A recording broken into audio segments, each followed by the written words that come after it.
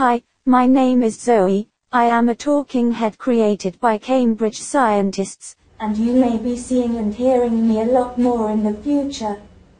Well, thanks, Zoe, but let's hear a bit more about your origins from Roberto Cipolla, who is head of the research lab which has created you. Roberto, what's she about? Well, Zoe, we think Zoe is the interface of the future. Traditionally, when we interface with computers, we're using keyboards and mice, and now we're beginning to use speech as part of that interface. We're already beginning to speak to computers and get them to speak back to us, and this is a realistic face on top of that interface. So what have you done? What's the technology that is original here? The technology is to go from raw text, a bit like an SMS message, and convert it both into an audio speech signal and a visual face signal. It's generated live in real time from text, so it's very efficient.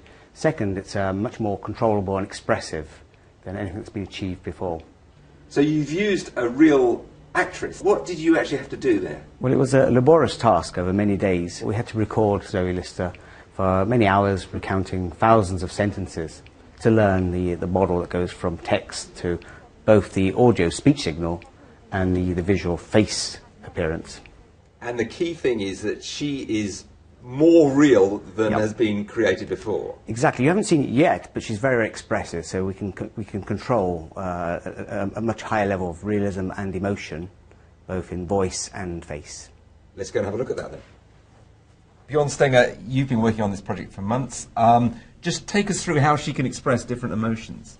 So given some input text, we've got some basic emotions here, and with these sliders we can control the degree of each of these expressions. For example, tender, angry, happy, and now we've selected her to speak in a happy way. So let's see. I'm so pleased to see you, I really am. Let's see how happy she is.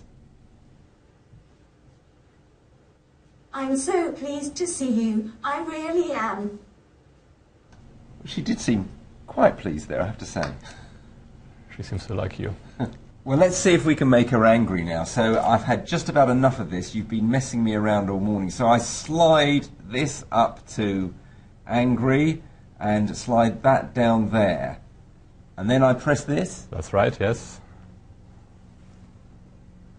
I've had just about enough of this. You've been messing me around all morning. Oh dear, she's a bit upset. You have to be careful. Yeah, she can be very upset about us. Yeah. Now, she still sounds quite robotic to me.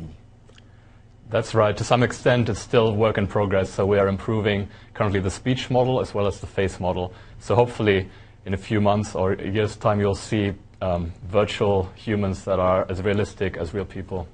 And where might she pitch up in the future? Well, you can think about lots of potential applications. So, for example, sending messages to your friends with your face on it, having virtual actors or game characters, potentially interfaces with computers, so having conversations with a virtual carer, for example, you can have real conversations with. Well, thanks. Let's see if she's got a final message for us.